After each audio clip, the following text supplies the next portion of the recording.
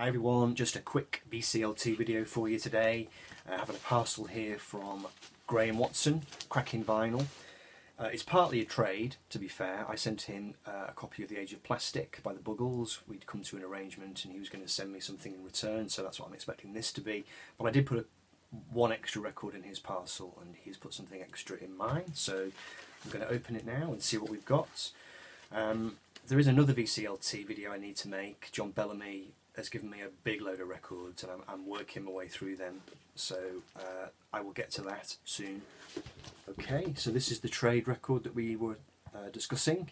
This is Who's Afraid of the Art of Noise. We were talking about Trevor Horn. That's why we got onto the subject of the Buggles. We both really admire his production, that kind of whiz-bang 80s production. The Art of Noise were a kind of conceptual pop group that he was involved with back in the 80s, and I really love the Art of Noise, and I've got hardly any of their music. I think I've got a best-of CD, so absolutely thrilled to get this. And I don't know much about this album, actually, so I'm going to be looking forward to giving it a spin, and I'll report back once I have. So, there we go, fantastic. Ooh, nice inner.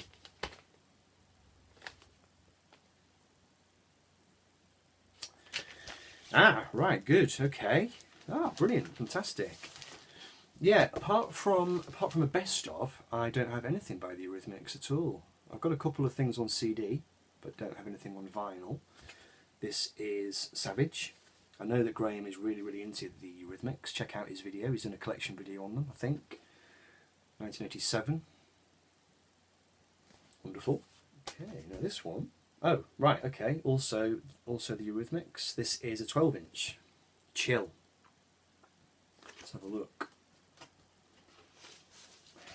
This is nice to have, because I really hardly ever buy 12 inches. It's mainly because of storage, RCA. So that's nice to have.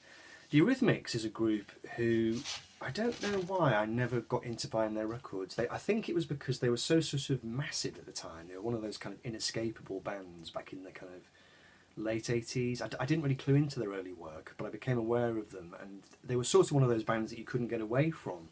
But that's not in a negative way. I mean, there are certain bands whose records I still can't buy or listen to because, as well as them being everywhere all the time, I didn't like the music. But I always liked the Eurythmics. I always liked Annie Lennox's voice. I thought Dave Stewart was a great guitarist, great songwriter, and a great producer. So, yeah, it's a band that I need to get round to, and in fact, this may well be my spur. So, thank you, Graeme. Much appreciated. I hope you enjoy The Age of Plastic, and I shall report back to you and to everybody else as to how I get on with The Art of Noise. So, take care folks, just a quickie for today, and I'll see you all soon. Bye bye.